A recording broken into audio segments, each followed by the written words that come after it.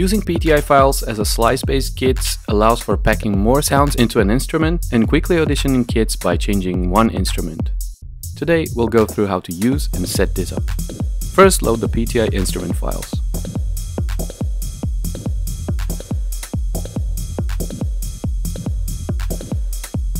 Navigate to your PTI instrument kits.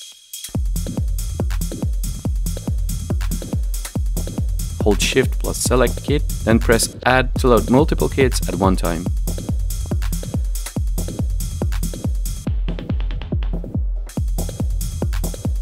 Now your instrument files will be populated with kits.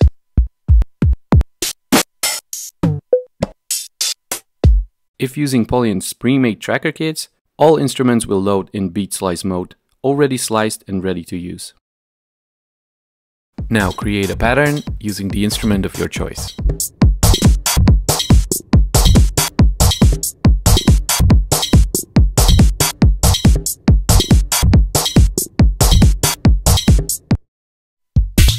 You can select all the instrument triggers and change it to other instruments to quickly audition new sounds for your drum machine.